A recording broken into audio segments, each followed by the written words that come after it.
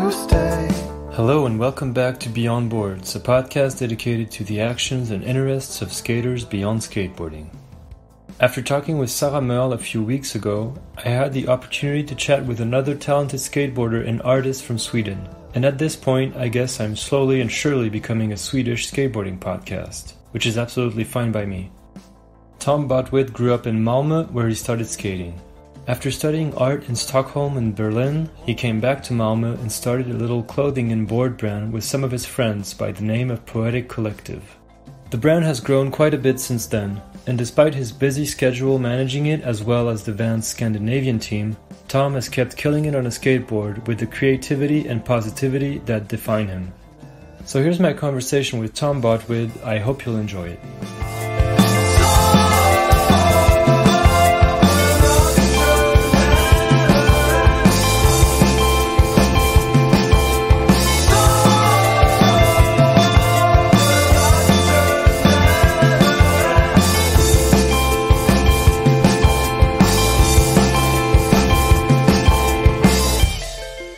Well, thanks again. Yeah, I'm really stoked.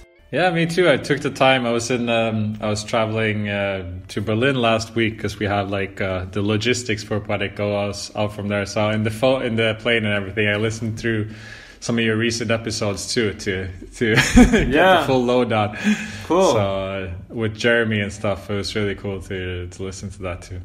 Well, I actually I chatted with Sarah last week. She told me. I actually met her on Saturday, and she told me. Oh, cool. Yeah.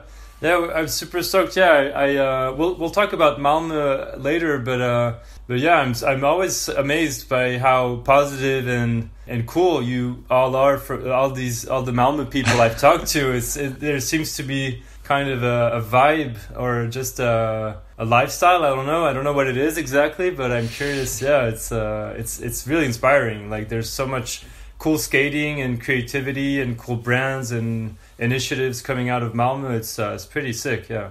Yeah, it's a pretty small community. Like on the Saturday now is the 20-year anniversary of the local skate shop Street Lab. And I mean, just like in an event like that, you can kind of gather everyone, and it's like all these different generations, and everyone knows each other. And there's been like a lot of initiatives coming, and there's also a lot of room in Malmö in that way. That I mean, I'm sitting here in our office now that's like pretty centrally located in Malmö, which is like insane to think about that we live like in a city and it's possible for us to have like an office central. And just like since the prices in Malmö are like a bit lower and all, there's like room to like grow your own creative projects and stuff. And I think that helps a lot too. Yeah, for sure. So I usually start these interviews by the guest kind of introducing himself or herself. So if you want to just tell me a little bit about yourself, especially like growing up, when you first started skating, and how pretty much your journey with skateboarding started. Yeah, I started skating when I was maybe 11, I think. Just saw some people at my school skating, but I had also always had a board. I think my dad always tells me that I got like my first board when I was like 2.5, but I was kind of always around, but I didn't skate like properly until I was like 11. Okay. And then I started skating. We were living in the countryside and about an hour outside of Malmö. And started skating a lot just at home, like in front of our house and stuff, and kind of like did that more and more and got super into it, and also straight away into it. Attracted me skateboarding in the way that it's something that you can like immerse yourself in the culture and like read and look at videos and all, and do it physically, which like was very good for me because I'm a very active person, but at the same time I need like some kind of intellectual stimulants too. Sure. And then I was skating a lot there. And then when I was 16, we moved into Lund, which is right outside of Malmö. And I started going a lot to Bryggeriet and get to know all those people, go to Street Lab, where at that time Yuga was working, and he was like the idol that you looked up to. And it's like, wow, like he's sponsored. He's like, and, like the king. Yeah. he was definitely the king. He was like the up and coming king there. And, and skated a lot in Malmö during my high school years then, and then moved straight after school to Malaga and Barcelona, kind of going back and forth and skating. And doing that lifestyle for a bit, skating Markba and like the classic plazas in Malaga. There was so much Swedish people down there. Then like the whole, at that time, like Sweet Skateboards had like this team, which is basically sour now, sour, you know, so it became sour. So like Daniel Spang, Koffa Hallgren, and they were all living in Malaga. They were a bit older than me, and like I came down there and I was like super stoked to see them skating and skate with them, you know.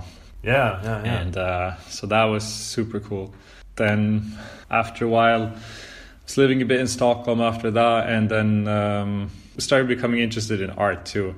That's when you went to Berlin, I think, right? You studied art in Berlin? Yeah, I did a preparatory art school. After Malaga, I did a preparatory art school in Stockholm, and then was accepted into the art academy in Berlin.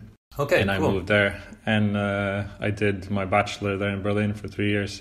And during that time, that was fun. Berlin is studying art in Berlin is intense, but it was really fun, super fun. Like own studio space, and also the whole skate scene there, and learning German and getting kind of immersed in. Oh yeah, I didn't even think about that. Yeah, I didn't speak. I had at that time a German girlfriend, so I spoke like a little bit of German, but not that much. And then I kind of had to learn it throughout the first year to like be able to continue in the school. But it worked out, and did that.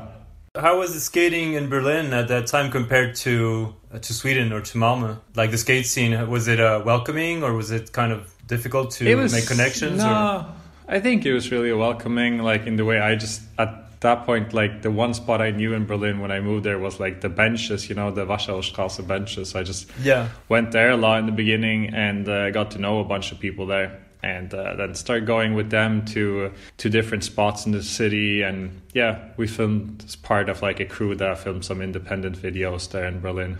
Okay. So it was really nice. All the Germans there, Jan Kliva and those guys that were skating a lot there. And he was working at Kingpin at that time. And that's right. Yeah. They published those indie videos too. Mm-hmm. So that was a super fun time. So after that, you went back to... Did you go back to Malmö, or where did you go after Berlin?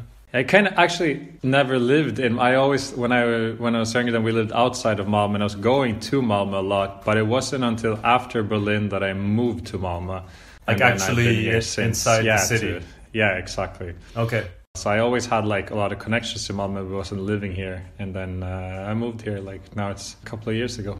You mentioned Bryggeriet, it's the skate park in the high school. Was it around when you were like at that age, or? Yeah, I just started at that age. Did you try to get in, or? No, I was just in the time when I had just started like gymnasiet, and when that started, and I was like, I wanted to go in, but then I was also already in this other school outside of Malmö, so I just decided to continue that, and I was going to Bryggeriet every day at that point anyway. So you were still living it sort of. Yeah. I just going to bus. The classes, but no, exactly. I was getting on the bus like every day after school, and going to Bryggeriet and skating with all the people there. So what about art? So did art, your interest for art, did that begin as a teenager when you started skating, or did that come a bit later maybe, or? I think I always like drew and painted and was like a creative person, but like a more serious interest in art came when I was like just over 20, I think, around that time, you know. Okay. I mean, it's also hard, I think, to differentiate. Like through skateboarding, you develop like creative interests and interest in like maybe photography and painting and stuff that you don't think about that age, because you're just like consuming a lot of like visual input through magazines and stuff, and then that later like maybe spills over into an interest, like taking that deeper and getting interested in art. But I think through the preparatory art school and everything, I got like more into like really like going to galleries and museum and art history and everything. Yeah. And at that point, were you sponsored already? Was your career as a pro skater kind of taking off, or did that come a bit later as well? Or I always feel it's like weird to talk about my career as a pro skater because I feel like Well, I mean, it is a career. But, yeah, I guess I mean I never earned a living from pro skating. But I think that's I for think many that's people. maybe for many people. But I was sponsored, so getting some boards and some different stuff. I also I thought it was funny when I was listening to Yuga's episode because he talks about these Hawaii dunks that he got, and I was on his second hand shoe flow. So I remember getting those Hawaii dunks that he had gotten because I always got these bags of Nikes because we had the same size. I was the young kid with the really big feet that got his old shoes. That's no, cool. but I was sponsored at that point and filming and doing stuff, and then kind of when I started studying art, I kind of left some of those things behind. I just focused more on the art, but also at the same time, I was skating a lot, just not as much as I was in Malaga and Barcelona. But then in Berlin, I think I got more into filming and just being with this little crews and filming videos, and it wasn't focused on towards the company at that point. Mm-hmm. So when you went into art school, did you have a plan in mind as to what you wanted to do after the school? Did you want to become an artist? Did you already have kind of the idea of having your own board brand? What was the plan basically? I think I wanted to be an artist, just a painter, I didn't have the ambition then to start a brand. I feel like I was kind of skating, but I didn't get to the level where I was making a living from it. So I thought I wanted to live a very free lifestyle where I could be my own boss. And I thought I'm interested in art, painting, this is the path that I'm going to take, and started doing that and having some exhibitions. And that kind of was going in a good direction. But I also think that in the midst of all that, I was producing a lot of visual material and also looking at so much art history and everything. And I just started, the first thing I started making some stickers with Poetic. And I was had a screen printing workshop at the Art Academy. So I was just printing some t-shirts. And giving to some friends. But it wasn't with the intention to start a serious building a brand.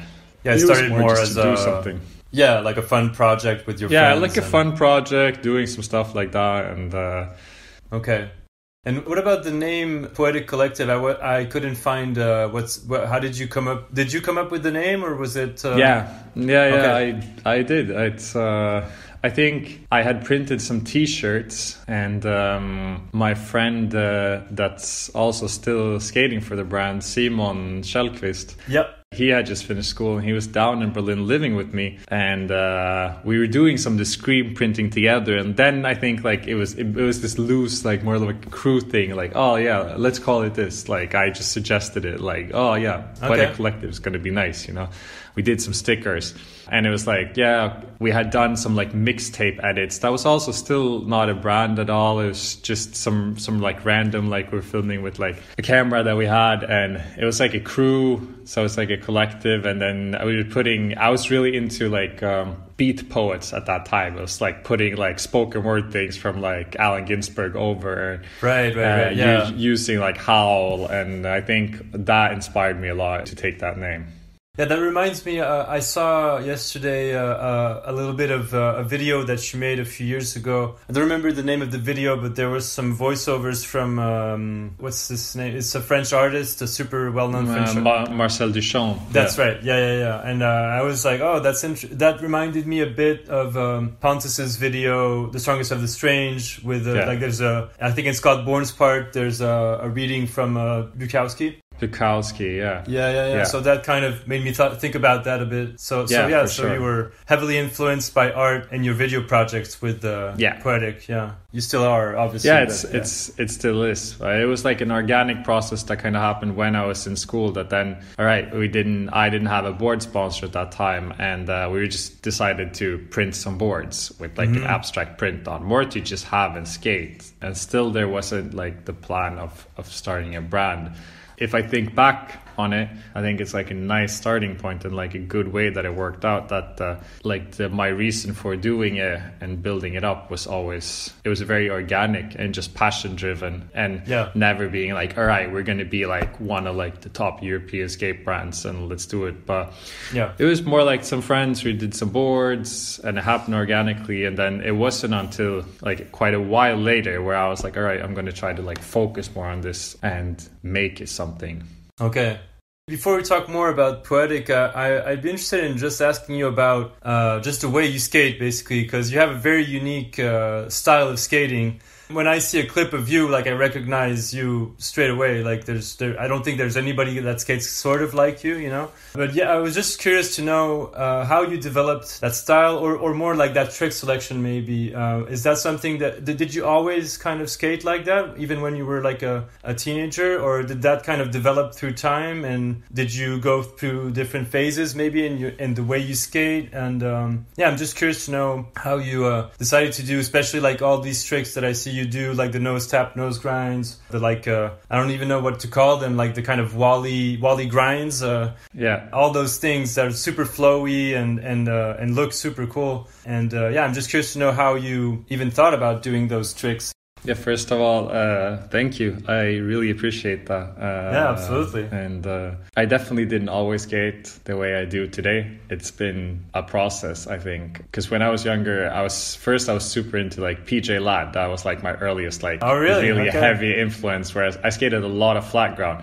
and wanted to do like these revert tricks. I think I was always attracted to skateboarding that stood out in some way to me. Like he did like few tricks that I hadn't seen anyone else do. So I was like, I was super into that. That I was like, oh, wow, that's something else. You know, I've never seen that. Like that's, maybe try to do something like that. And then like start doing other tricks and reverting them. But a lot of flat ground and then just generally like tech skating at that time. And then I think with I'm going to definitely credit these two guys for the nose tap. There's two Swedish skaters that never get like the hype that they deserve, which is like Eric Pedersen. He still skates for Sauer. Right. He had like some kind of like in like A-list when this company was around, like a little extra part, but he did like one of these like nose tap things into manual. And that was also like one of those moments when I was a kid. I saw that and I was like, oh, that's something I've never seen before. And another guy called Malcolm Telgård that lived in Barcelona is also from Stockholm. They also did like a lot of like these nose tap tricks. Okay. And they also had like did a few tricks that people just didn't do. So every time you saw them, you were like, oh, you react, you know, it provokes a reaction. Yeah, exactly. And that always attracted me. And I think I started kind of like dabbling a little bit in those tricks. And then I think I managed to do some. And then all the Wally stuff and all, I always thought it looked really nice. And, you know, it's kind of when you start at one point.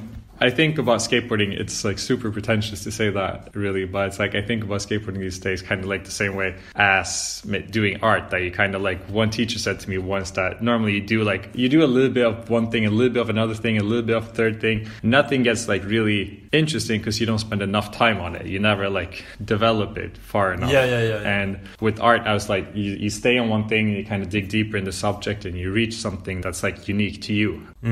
And has like a lot of identity. And I think that's kind of the way that I, at some point during my art studies, I think I started approaching, intentionally or unintentionally, approaching skateboarding with the similar mindset, you know, that I'm going to do these things that I do and kind of see how I can develop them. And that's kind of what inspired me to develop things that I hadn't seen before or didn't see much of. There's definitely, I'm not the only one doing these tricks. There's other people too, but kind of go deeper into it, you know?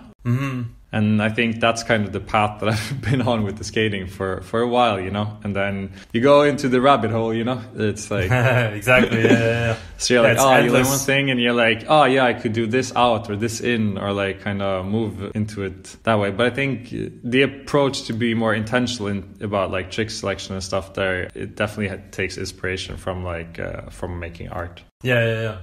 So, I mean, as you were saying, so what attracted you at first, like with PJ Ladd, for example, was that he stood out. Like the way he skated was different, and so that's someone else. Yeah, I thought about it a while ago that it's always been like something that I've been attracted to, that originality, and it felt like authenticity too, like it's unique to that person, and there's like an identity in the skateboarding. It's not only performance based, you know, it's not only good, but it's also like it says something about the person, and they kind of thought about it and developed like a thought process around it. And I mean, that's not, can be the tricks or the spots or anything, but it's like unique to that person. And that always attracts me a lot in skateboarding.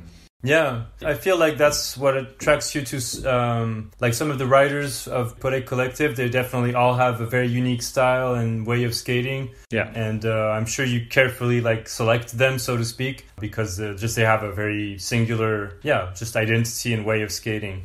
Yeah, they do, and I always try to encourage that too, you know, in people, even like with some of the younger artists that we have, to also encourage them to kind of take their own route, you know, and develop themselves, and not try to look at like, oh, this person's doing that, or like, because I'm always, like I said it a lot to Samuel, for example, there's like other people doing that, like that are doing it better than you're ever gonna do, you know, and there's people doing tricks that I'm never gonna do, you know, then I also don't have to do them, you know, they're better at that, let them do it. Like I'm gonna do like what I can do and what I enjoy and develop that. Yeah. What about like growing up? Did you ever like from sponsors or other skaters? Did you ever get shit, so to speak, from people telling you, oh, like why aren't you doing like tray flips or crooks, nollie heels out? I don't know, you know, just a more standardized kind of skating. Did you ever get that kind of feedback from people telling you, oh, why are you skating like this? Like why aren't you skating like the norm, basically? Yeah, I think I definitely still get that, and but I think there's also, I always try to think that if something's going to stand out in any way and someone's really going to like it, there are also going to be like a lot of people that don't like it. And, right. And that's fine. That's fine. If you do something that everyone likes, then you're also not provoking any kind of reaction. Like it's not going to be like that. No one's going to really like it if they can also really dislike it. Yeah. And it's fine. I don't want everyone to. Yeah. If something like it's very neat, it's like a niche thing, you know. Like it's not going to be liked by everyone, and it's completely fine. Sure. But yeah, definitely. I mean, there's always like he cannot ollie comment, like this guy can not even ollie.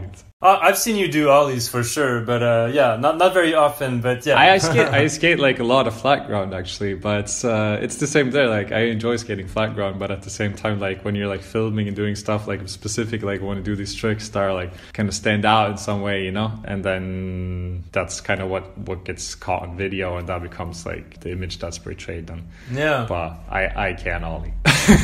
No, I'm sure. Oh, I've seen it. There's proof.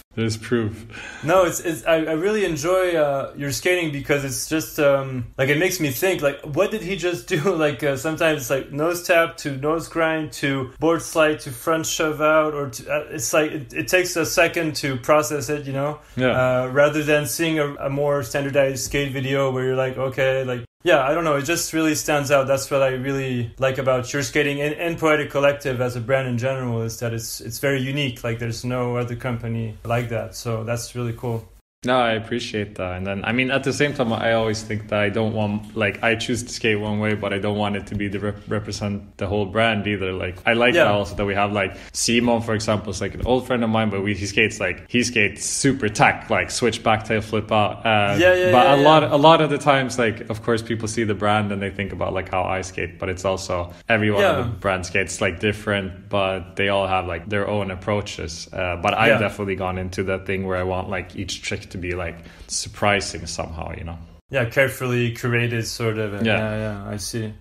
And so at what point would you say that Poetic Collective transitioned from a fun project to a legit brand? There's like a few different points to that. I think there's like at one point where I decided, I would say like 4 or 5 years ago, that I was going to focus more on it, that I was going to like try to make it into a real brand, you know. Yep. But at that point, there's still no like economy into it. I'm still working at that point full time with. I was working at a museum curating exhibitions. Yeah, I heard that. In an interview somewhere. Yeah. And I was working at Bryggeriet, skate coaching too. Oh, okay. So I had both 2 jobs and also kind of building the brand at the same point. But then about a year, 2 years ago, I would say, I decided to that's when I was able to take like a leap and kind of do it also as a job, you know. Okay. Work fully on that and not have a side job. Yeah. Exactly. I still work for Vans too. I manage the team for Scandinavia, but that's cool. a small part-time job, and like the big part of my time goes into Poetic Collective these days. Okay. So now it's work, but it hasn't been work until quite recently, actually. So yeah. And did COVID? I mean, it's a stupid question. Of course, COVID affected your business, but how deeply did it affect your business? Basically, was it very difficult these last 2 years for you?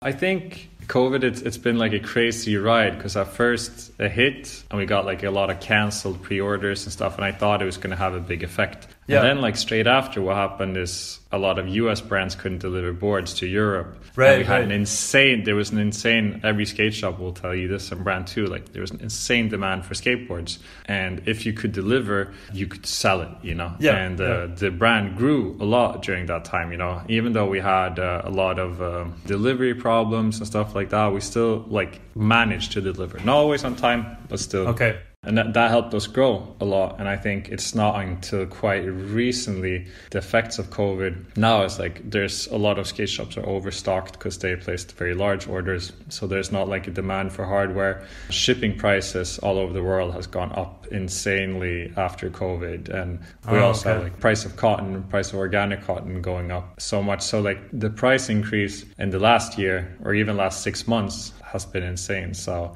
now we're definitely feeling the effects of COVID, I think, more than when it was like in full effect.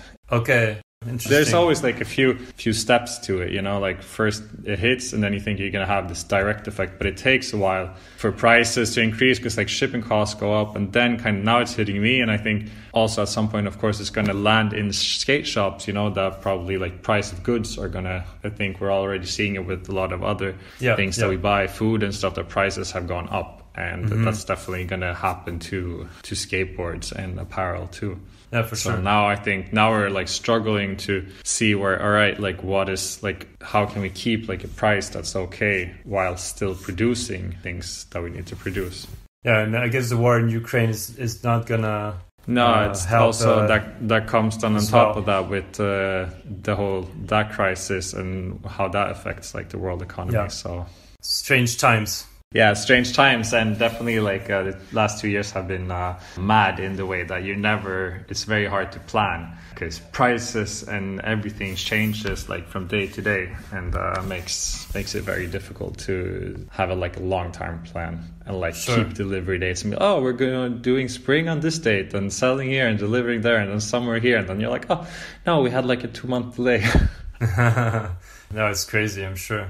And so how do you manage Poetic Collective? So you're the founder and the boss, basically. But I'm sure you must have other people involved in other things. Like, because I can't imagine that you're doing absolutely everything from like skating, doing graphics, ordering all the goods, shipping them, dealing with like sales and doing the videos and editing them. And so basically, how do you manage? Because it must be a lot of work to do, even a small skateboard brand. It must be so much work. Well, yeah, it's definitely a lot of work, and I've definitely for a long time did basically all of those things that you counted up myself, and also worked other jobs at the same time. I think from the outside, sometimes like running a skateboard company looks like, oh, you print some boards and then you sell them, and then easy. That's easy, you know, and then you're like, oh yeah, there's like a lot of other stuff too. But sure, I mean, now I do a large part of the graphics. I would say like maybe 95% of the graphics, and I also film and shoot photos and stuff. But I worked for a long time with my brother also, that helped with the design. Paul, right? Yeah, Paul, and he's incredibly talented graphic designer and also like UX designer, and builds like order systems that we use and everything. And he's also helped edit a lot of the early videos, and also the latest one. He also like put the final touches and did a lot of the music for it together with his friend Joe. That's right. Yeah, I saw that he made some of the music. Yeah.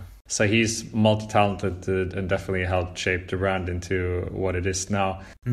And nowadays, also my friend Marcus works with me, and he's been filming for the brand for a long time, and is now also involved in the design process and works with me here at the office. So I think Paul is doing a bit less, Marcus is doing a bit more. So we're basically two people here doing everything that you see from the brand. So that's a large part of the work. And then there's like a setup of distributions throughout the world that sell, but we prepare all the material, and I do a lot of the sales myself for large parts of Europe too, still myself. And then logistics is now shipped and handled in Berlin through something called Quarter Distribution, which is run by an old friend of mine, Max, too. Okay. So and that's quite recent too. Like until a year and a half ago, I was also packing boxes here in Malmö. I had like another more industrial kind of office where we had like pallets coming in and repacking and packing. But at some point, it's like you can't do it all. If you want to grow, you're holding yourself back a little bit, and also you have to recognize what you're good at and what you're not good at. And I think when you're doing everything yourself, you're reaching like a certain level on everything, but you're reaching like maybe like 60-70%. You're like doing it but not like perfecting it. And I think and someone that's like specialized. You're getting burned out. And if you have someone specialized in logistics, they will do that. Someone's just like a filmer who will film instead and like helping with that, then that kind of helps it race into becoming better everything. And that's kind of like the path we've been on like in the last year and a half, to kind of like really like fine tune all those things to make the brand better. In every way, but I still do and oversee and do all orders and handle all the production stuff, and also I definitely handle all of that. And it's still, the brand is 100% like owned and run by me. There's no outside investors or anything, so it's very much like a core skateboard company.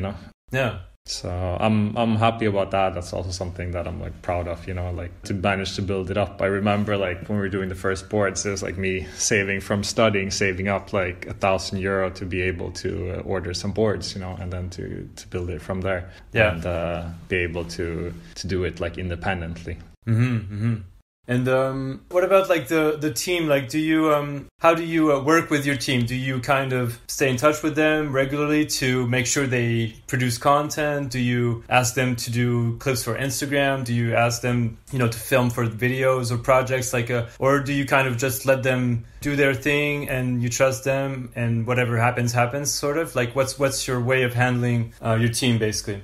Yeah, I mean, I manage the team myself, and I definitely stay in contact with everyone regularly and try to like see where they are at, and also plan projects for us, book trips and bring everyone. And I think the team has very much of like a family feeling, and it's very important to me. I mean, I started that way, and I wanted to like always like introduce like 1 or 2 new people at a time, so you kind of get into the vibe that we have on trips and develop that, So we keep the same feeling, and that it's not just like a loose group like thrown together once a year in a van. Exactly, yeah. But there's like us that you support each other and that you click as people too, and because I think that's kind of what makes it too, that it's not like a big company with like a huge team where the people never met each other and you just throw them in a video, but just that the people actually know each other and like each other, and hopefully that shines through in the videos too, Yeah. But we plan projects like the video now, and we go on trips and film for that. And I kind of make that plan together with Marcus, that films a lot. And then I also, of course, ask them for content, for Instagram and stuff. But a lot of times they kind of do that themselves. I mean, everyone, they know what they should be doing, and but it's I love them all, and the brand would not be where it's at, without the people that helped build that, and especially someone like Simon, who was like a kid when like we started, and he believed it, and he's kind of developed this like powerhouse skateboarder who's super sick. He's impressive, and like or Samuel also that gone, and like he's become like a part of the identity of the brand and building that, and I like also from the last video, I didn't know her, Elena Long. Yeah, Helena's amazing. Helena, yeah. She's super sick. Yeah, Yeah, she's from London, and she's amazing. She's also like the best person. She was here just like a few weeks ago for filming for the Solan collab we just did, and every time we meet, it's so nice. She's such a positive force to have on trips. You know, she's amazing. Yeah, I love seeing her clips. Like, she's great energy and great creative skating. Yeah, such good energy and so good, you know. Yeah. The team is sick. Yeah, congrats on that last video. It came out like a month ago, right? It's very recently. Like a month ago. A month ago on Thrasher there. Really enjoyed it. Yeah. Did you have premieres for it? Did you go to Berlin to do a premiere, maybe, or? No, in Berlin it wasn't really possible due to COVID, but we did in Paris. I was in Paris, and then we did a big Malmö premiere. Okay. We brought everyone here, and then there's like a lot of shop premieres throughout Europe. It's kind of offered like some of our like more like long-term like really good accounts that we work with and shops to do premieres, and they hosted that from like Bordeaux to Antwerp to all over the place, you know. And it's always like super. I want to like support the skate shops that they can do some stuff to activate their community, and it's like brings awareness to the brand. And so I think there's a good amount of premieres throughout Europe, especially, and even like some in the US too, and in Asia. So that was really, really cool. Yeah. Yesterday I was checking out your website, and I saw that you had a lot of shops in France. I was surprised, but I mean, you have Santiago, who's a French skater on the team. But yeah, no, I was just surprised how many there were in France. Is France like a big market for you guys, or? Yeah, I think it's we also like Xavier, who does like Street Life Agency, which is our French distribution. Has done a great job, you know. So we have like 20 shops, I think, really good shops. A lot of them like No Spawn and the stuff, guys in Paris to Bordeaux, Sirope, and a lot of really, really cool shops that have supported us for a long time. Cool.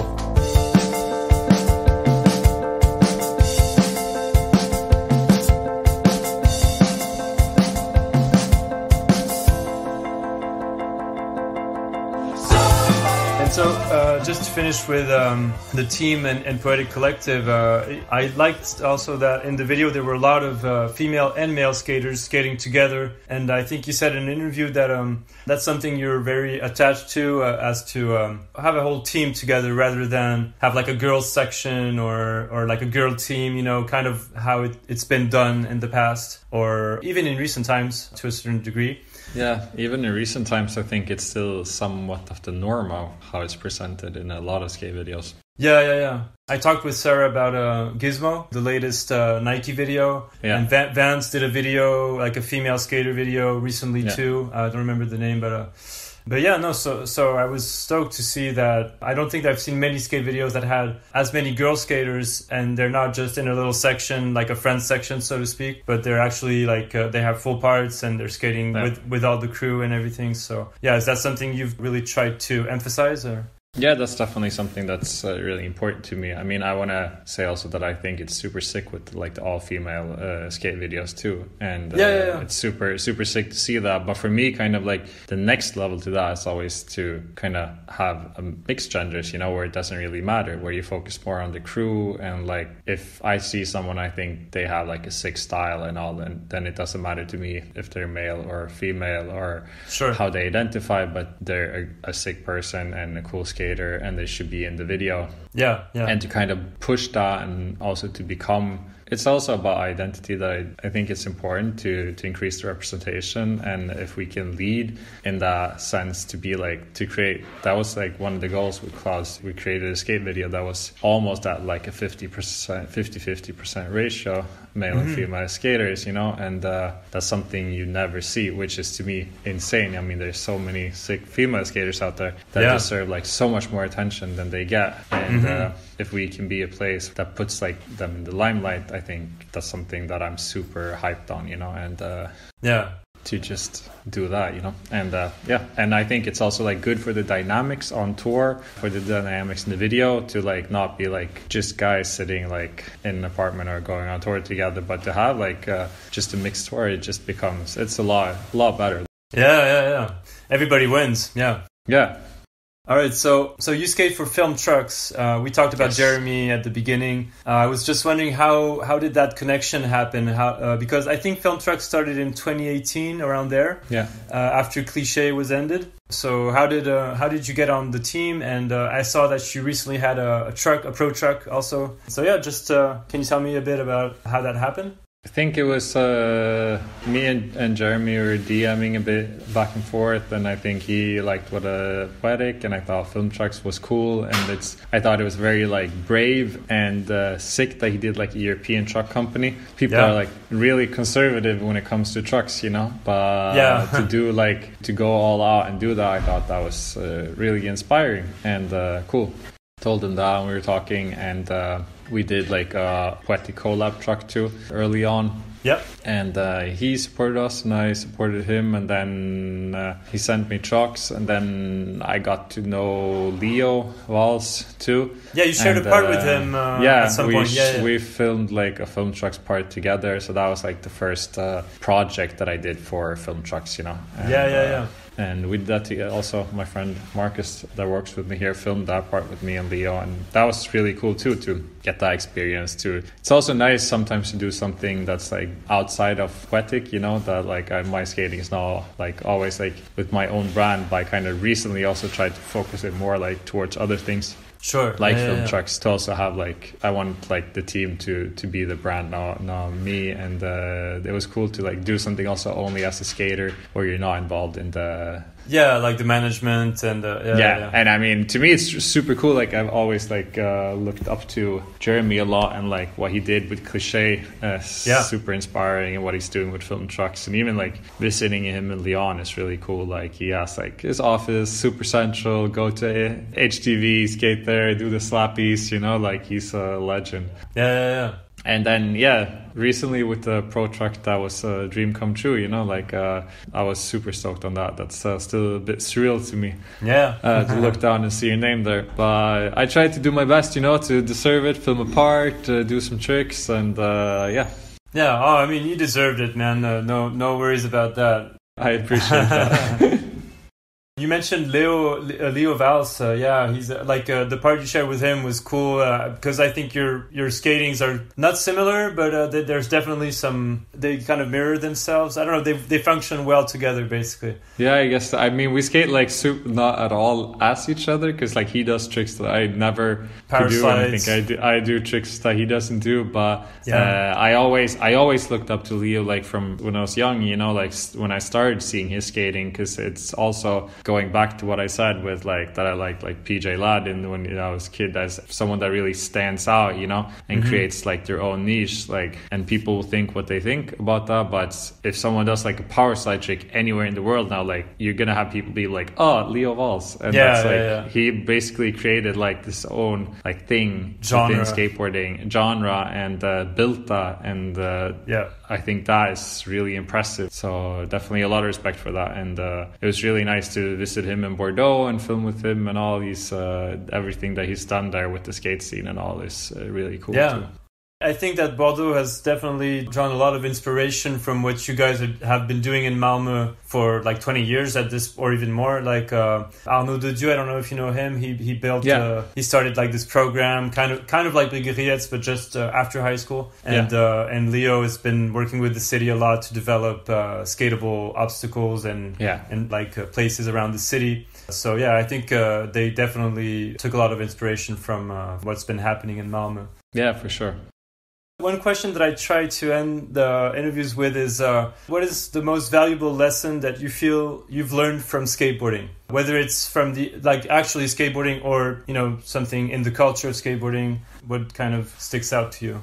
I mean, I think it's. I think John touched upon this in his the interview you did with him too. But it definitely is true, and something that I brought with me from skateboarding into running the company and everything is that you try so many times, you know, and you just keep trying and you keep trying and keep trying, and somehow it's like really, really stupid. Really, that sometimes you try like a million times and you're like, oh, I'm probably going to make it on the next one.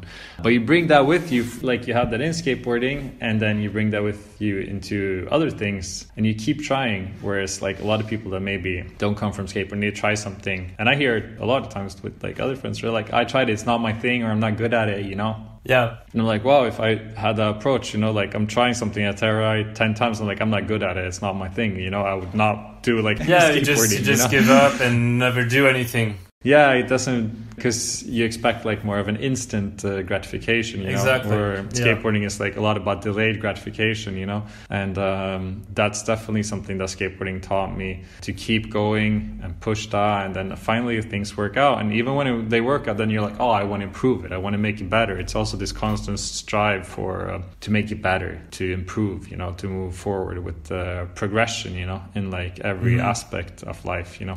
I mean, sometimes that can also be, I wish I had, I mean, some people can skateboard and not have that too, which I sometimes admire, where you can maybe just go out and just enjoy it for what it is more. But I still have this thing where I'm like, oh, I want to like do this, or like learn this, or film that, or get better at that trick, you know. But that approach drives you forward all the time too. So I think it's like, that's something that you can learn from skateboarding, even though sometimes, I mean, of course, sometimes it's good to also just enjoy it for what it is and just cruise, you know. Yeah, of course. But yeah, most valuable lesson definitely that if you keep trying, like things work out, and then just that grit, like, you know. Don't give up too easily. Yeah. No, don't give up too easily. Just keep going, keep going, and if you can like envision it and think about it, and then you can make it into a reality too. Yeah. And so what's next basically for you? What projects are you working on as we're speaking? You just released a video, so I assume there probably won't be another full length, at least not right now, maybe in a few months or years, but probably some edits and some parts from individual writers or something. But what do you have going on right now? Yeah, there's a few things. I mean, there's next Poetic drop gonna go out, the summer drop now in May. Then it's the fall drop that we designed and everything. So we're always working on the next season, you know, and planning that, and then trying to improve those things. And I have some projects with bands that we work on too, like with the Nordic team here, that is gonna come out throughout the year too. And all those people on that killed it too. And then I think with Poetic, there's going to be like, we're going to start working on a new promo now. I think we have the first like little filming things next week here. Okay. And Malmö. And I think every time when you finish a project, it's also a good time to reevaluate and kind of see what you want to do for the next one. Yeah. So we're going to have like, there's going to be some new introductions on the team side. I think we're like, there's going to be some new AMs coming in, and also try to set like clear vision for the next project. So it's also important, I think, for everyone to not like just start the same project again, but to kind of switch it up, switch the environments, add some new people. So you're not repeating yourself, but instead try to see like, all right, this is what we did. How can we improve? Like, what's the next project? And move forward together, you know? Yeah. So that's it, I think, for the recent things, like new Poetic video projects, new drops, new Vans videos, and then just always trying to improve everything, you know. It's a constant with like cut and sew, apparel, trying to work on new pieces, new samples, doing all that. So it's always, it's like a never ending thing. You always try to get better, you know, and move forward. Yeah.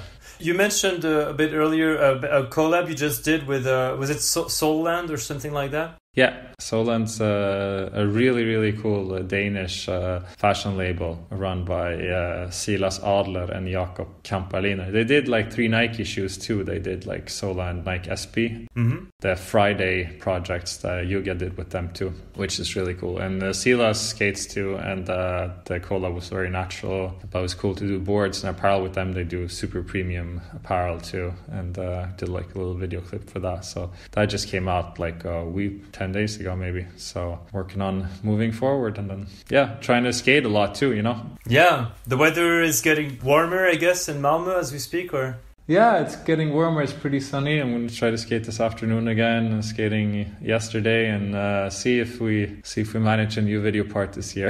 Oh yeah, I hope so. Yeah, trying to like, same there, trying to not repeat myself too much, but like try to come up with some new stuff. Sure. Awesome. All right, so let's finish with the friends' questions.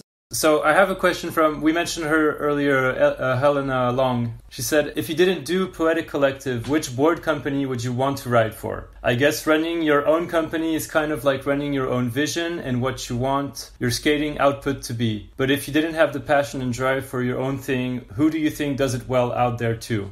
Thank you, Helena, for the question. I appreciate that. If I didn't run my own board company, what would I skate for? There's so many people that do a really great job, I think, I'm definitely being from here, like this whole first generation, as I think of it, of European skateboard brands with or first is maybe cliche then, but like this new generation where it's like Polar, Magenta, Palace. I always think they were like the ones that inspired like the second movement, I think they all do a great job. And now I also think there's like some other that I think together with Poetic is maybe like next with like Yard Sale and Rave and stuff and Pop Trading Company. Kind of like the next generation again of board brands. Mm-hmm. Yeah, I mean all those guys do an amazing job. I would be happy to represent them all.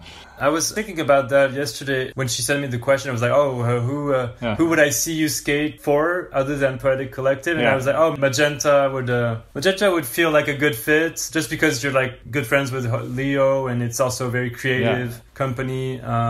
Hey, maybe that's the thing. Maybe we should ask Vivian and Leon those guys for a guest board. Yeah. Let's make it happen.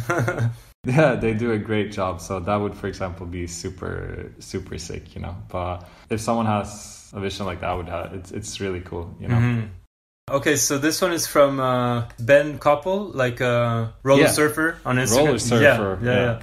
He asked an interesting question. Actually, he said, "Which skater is your favorite painter?" Because I was trying to think who's a famous skater and painter, and obviously Mark Gonzalez is known. I heard also that Mark Johnson paints a lot, but I don't think I've ever seen any of his paintings actually. I haven't seen any of his painting. I'm trying to now think about people. Mark Gonzalez is obviously like someone that everyone knows, who's like an artist and a skateboarder. Mm-hmm. It's a hard one, but difficult. Yeah, that probably takes you would need to think about it for a bit. Yeah. Soy Panda is also really. He does all the Magenta stuff and is a really sick skater. Yeah. But the Gons is. I have the book here that Julian talked about too. Here in the office. Definitely also someone who's like talking about identity in skateboarding. He's like curated and like made himself into this character that represents kind of creativity within skateboarding. So in that way, I think he's definitely like the one. Yeah. You can't go wrong with the Gons. Yeah. Can't go wrong with the Gons. No. Exactly. All right. So the next questions are audio. So let's see. All right. Let's do this one. Hey, Tom. What's up? So I have a question about the origin of your nose tap, nose grinds. Can you tell us the origin of them? How did you decide to learn them? And bonus question, how do you nollie inward out of them? Because for me, that's impossible. Alright, take care. Do you recognize the voice? It must be difficult, but...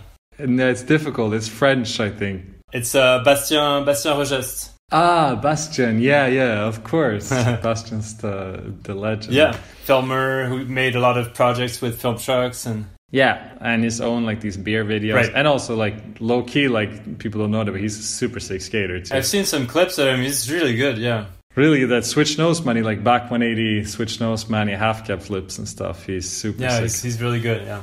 But yeah, thank you, Bastien, for the question. I think the origin, like I said, was that first moment with like Eric Pedersen, where he does like at Parallel in Barcelona, he does like nose tap and like goes straight to Manny. That's definitely was the first inspiration. And then alongside him, this other Swedish skater Malcolm Telgård. He did like one of the craziest things at Parallel ever in like just a homie video. I think they posted it on Free a while ago regarding those nose taps where he does like front shove into nose tap and then bounces to a manual, which is insane. He's such a sick skater that people don't really know of. Yeah, so that's like the origin. I think I saw those tricks and like I really wanted to learn it, just going into anything, and then learned it into crooks and then started doing it more and more. And then there's like a long process of being able to like first do him and maybe not grind that long, but into like being able to do them and like maintain speed. I think is the hardest thing with that trick, Oh yeah, for sure. That takes time because you lose a lot of speed when you hit it, but you want to be like fast enough to maintain the speed. Yeah.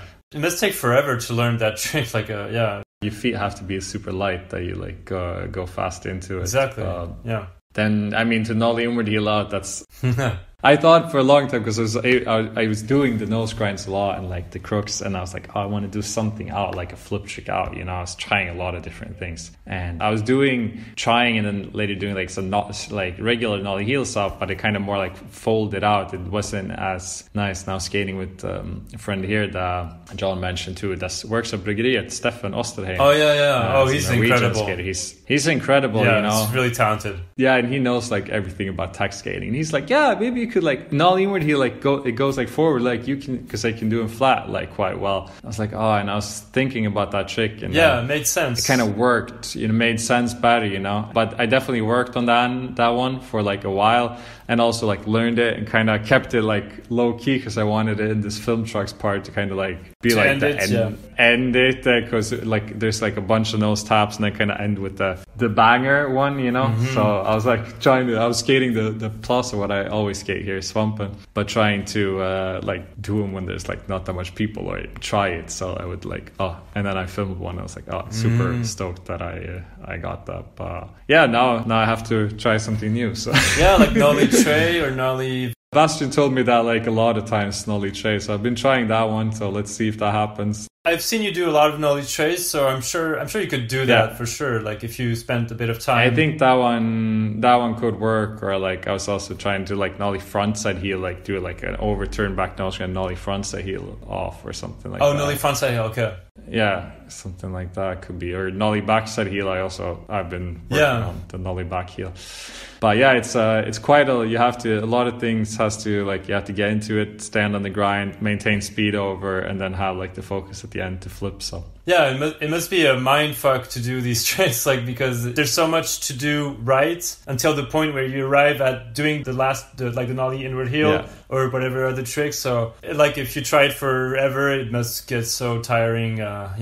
Yeah, it does. I mean, I've done the tap into nose grind so much that one kind of goes on auto by itself. But then it's definitely like a lot of like different motions until you get to like the final motion. Yeah. All right, next question. Hello Tom, I hope you're doing good. This is Jérémie from France, Film Trucks office in France. At first, thanks to bring something different and fun in skateboarding. I really enjoy that. And my question would be, do you think the weather brings something special in skateboarding? Because Sweden is not the best weather, but some very good skateboarders come from Sweden. So do you think the weather has something to play in this? Talk soon, man. Bye-bye. Thanks, Jérémie, for the question. And thanks to Jérémie for bringing so much to skateboarding, so much positive force in European skateboarding come from him. And appreciate the kind words from him.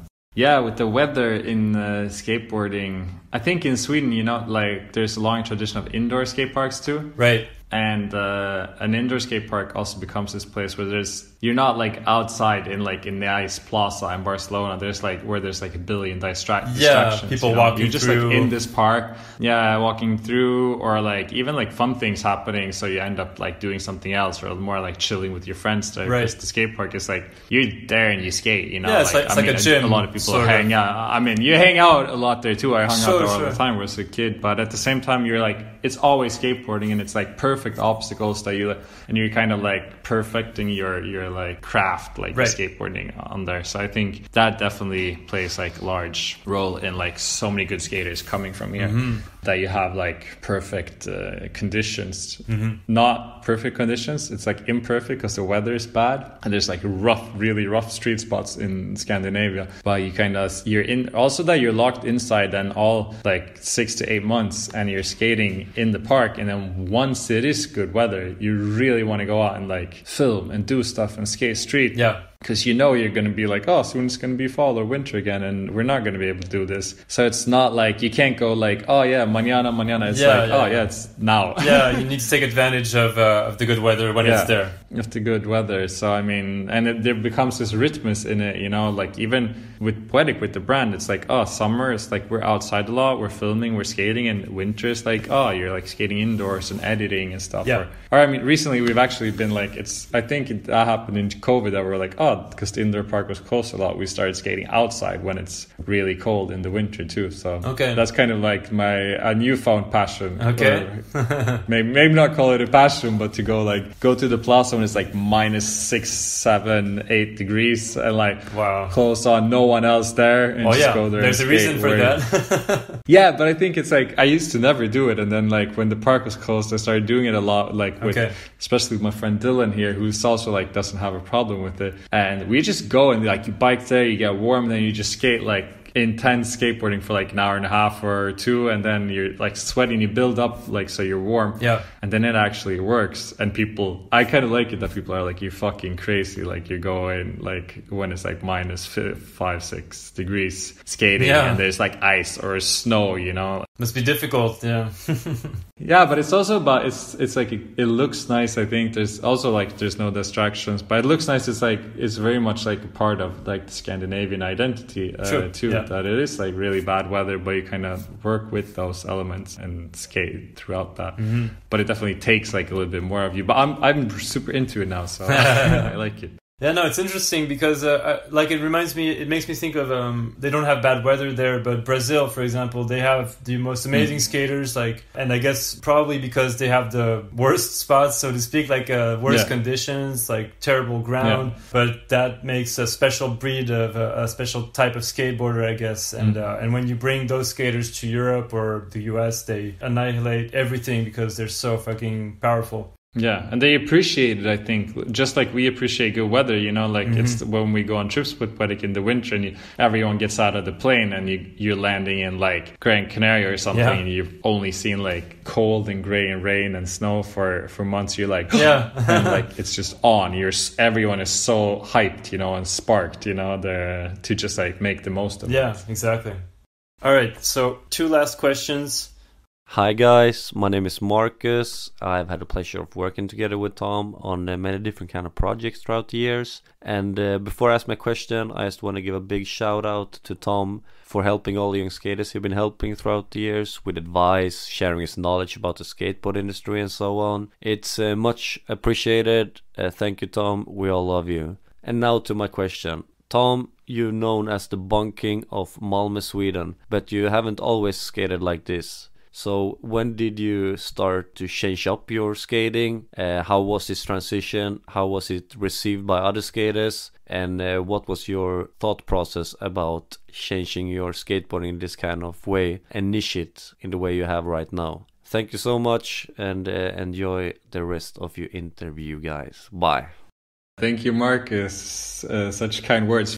Yeah, I mean, we touched upon it. Yeah, we talked about it, but with skating, but it's definitely like I was always attracted to originality in skateboarding and something that's like very personal and carries like an identity. And I think starting with the nose taps and everything, and then moving into like wallies and slappies, and then like you start like also. I think it's also nice to like. It sounds like weird when you say it, but you inspire yourself. You're like, oh, I did this, maybe I can do that. You build on one thing that you did, and it goes deeper, And then it's like when I started doing the nose taps, I was like, oh, maybe one day I can do a flip out of it, and like you move into that. And the way it's been received, I think it's of course like love and hate, Yeah. Like I started skating in a way that maybe not a lot of other people do. So of course it stands out more, and then maybe attracts like some attention, which has been really cool. And I'm thankful for that, And then at the same time, you like differentiate yourself from other skaters. And then some people don't like that and think it's whack or it's like gimmicky, like something that has gotten thrown around a lot, Yeah. Circus skating or something. And I'm fine, you know, with that. That's if someone thinks that's up to them, you know. Like sure. You can't be appreciated by everyone, you know. But to me, it's been a part of like creating your own identity and your own type of skateboarding. And of course, there's been a thought process behind it. You know, it's I think if you're gonna try to create something, you always have to think about it too. You know. But then now it's also gone on for so long. I feel like that you also get like it just becomes the way you skate and it naturally develops, you know. Yeah. Then you think of new opportunities. Like I have the dream to be able to like I haven't seen anyone. I mean, Jérémie does them on like smaller, like on the Venice slappy, but to do like slappy back nose blunt from the side, right up into from a big like on a real ledge, like straight into the backside nose blunt slide or something.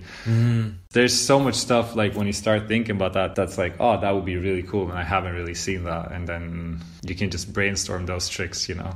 Yeah, did you ever try to do that? Like on those benches that you skate a lot in Malmö? Like do a slappy, I don't know how to call it, a wally back nose blunt? Yeah, I mean, I can do it to like back nose grind reverts and stuff. So I've been thinking, but I think the on the benches at Svampen, they're slightly too sharp. I'm looking for someone's got the tip on the good spot, you know, but something that's like really rounded, the edge, so you can kind of slide over with the wheels straight into the backs and nose blunt slides. Okay. But I think if I find the spot, maybe Samuel Kamwalder, he's been really close to doing it. He's like he's the better Wally skater. Really? He also inspired me a lot. I'm gonna definitely shout him out there that he definitely inspired a lot of the tricks that I do too, you know. And like doing the tricks with him, it's always fun because we can also brainstorm tricks. But he can do crazy like slappy backside lip slides where he just like wallies up front side and really high and can like really sit on them for a long time. Wow. And he's really good at that. Also such a good style.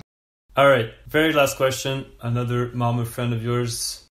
Hey Tom, the Poetic Collective has grown and in its own way and fast. And I wonder, where do you see it in 5 years? And in longer term, what do you want it to say about the Poetic Collective in the history books in the future? Thanks. Bye. Jan Dahlqvist. Yes. Also an inspiration and such a legend in the community in Malmö. Yeah. He's done so much and is such an inspiring person to talk to because he's like this. The way he skates still is so crazy and he's so determined. Yeah, he seems super motivated when he skates. Super motivated and super sick in every way as a person, a skater. And like when I had the privilege to work a little bit, but just one of the best things about it was like just spending time with him because he's such an inspiring person to be around. So much energy. Yeah, John always says I should just kill the brand. That's what he told me recently. Because he's like, the coolest thing is like to build a brand and then like when you're doing good, you just fucking shut it down. You know, like it's over. And that's like how you get remembered. And I was like, oh. Leave on a high kind of, or I see. Yeah, so that's always his advice. So maybe I should just take that. No, but I think it's grown. I don't know if it's grown like fat. You see brands coming with like such super hype these days. When there's like a big name behind it, sometimes it goes like boom, straight away. Yeah. Poetic obviously didn't have like a big name like behind it. I'm not like, if you think about like Pontus, who's such a legend when he started at Polar already, and he comes with such like force, or even Jérémie, like something I didn't have. It was more like a small organic process, you know, and I'm happy we are where we are, you know. Yeah. But yeah, in 5 years, I think now I'm trying to reevaluate kind of where we are after this video and see where we move forward and try to find like just make everything better, because what it has been and still is to a very large part like a DIY project where I do a large part of the work I just do from here, you know, from this room, except the packing basically. And then, but to kind of slowly move into just working with more photographers and like doing better lookbooks, better quality apparel. It's a slow process. It's already good, but you can always improve and make it better, you know, and make it like it's now like a legit skate brand, but I just improve that and see like new team riders and I was going to create like also opportunities for the team riders. for the people I work with, kind of what Marcus touched upon, because like we talked a lot about that, him and me, that's always been like a goal of mine when I do stuff. Poetic or now with Vans too, to just try to see like what can I help and offer like the people around me so they can take their paths and kind of become what they want to become, you know? Yeah. And if I can offer opportunities in that, I think that's something that I also really want to do, you know? Yeah. But yeah, in 5 years, I hope Poetic is bigger and better in every way, and that we can support the people we work with better, and also do a lot of fun and creative projects and keep our own identity within skateboarding at the same time as we also develop it, you know. Bonus question! Bolts. All right, Tom, my question for you. What's the secret sauce and what's the recipe that you could share with maybe other people that want to start brands or have smaller bedroom brands, and like what really eased it off or made it take off for you at Poetic? Any advice or hacks for the people? Well, thanks Yuga for the question. Shout out to Yuga. He's a Malmö legend who helped me out since I was a kid with everything from shoes to how things work within the skateboarding industry. Well, I don't know if there's a secret sauce to making a skateboarding company take off, but there's definitely some things that you can maybe keep in mind. And I think first is maybe when you're starting off to kind of identify like what's your thing, what's your niche within skateboarding, what's going to be like your identity for the brand that will make you stand out from all the other brands that already exist. And then I think secondly, it's easier than ever today to start a skateboarding company. It's easy to print boards, make some shirts, start an Instagram account, film a little promo, and that's it. It's started, you know. But then a lot of people may be expected to take off straight away and for it to become their job. And I would say that normally that's not the case. It's maybe the case when someone already has like a big name within the industry, like Strobeck now started Violet, and it's straight away like sold in all the cool shops across the world. But normally when you start it, you maybe don't have that, and then you do all that first initial work, and then you kind of, it maybe doesn't take off, because normally things do actually take like a while to take off, and you have to stay consistent with your work. But you see it a lot with new companies coming within skateboarding, and also like I think it's for any type of company really, that people come out with a lot of energy the first 1-2 years and kind of lose the energy and maybe then decide to just stop doing the company. Which is a shame, because I think normally if you keep working on it, you stay consistent, then maybe it will take off. So I think like the only secret sauce there is to stay consistent and keep working and kind of be in it for the long term. With Poetic, like for a lot of years, I had a full-time job and I did Poetic, and I did the graphics, the sales, the filming, the editing, the skated for it. Basically all of it. So you're working like 200% with your company and 100% with your day job. And that's just the way it is. And then at some point it became my job, but it definitely wasn't like that for the large part of the time that the company has existed. It's been like a side project, but that I did put like 200% into. So sorry, Yuga, no secret sauce to making it take off. Just a lot of work. I wish I had a secret sauce that I could share with people. That would have been sick. I would be so stoked if someone had told me that there was a secret recipe. Maybe there is, and I just missed it. But yeah, shout out to you again. Cheers. All right, well, let's wrap it up here. Thanks very much, thank you Tom. so much, Kontan. It was an honor and a pleasure that you took the time to ask me these questions. No, thank you. Yeah. That's it for my conversation with Tom Botwid. Go follow Tom on Instagram at Tom Botwid. Support his amazing work with Poetic Collective on the website poeticcollective.com, on Instagram at Poetic Collective, and if you haven't seen it already, go watch the brand's latest video, Clouds, on YouTube. Thank you for tuning in. See you in a few weeks for a new episode of Beyond Boards.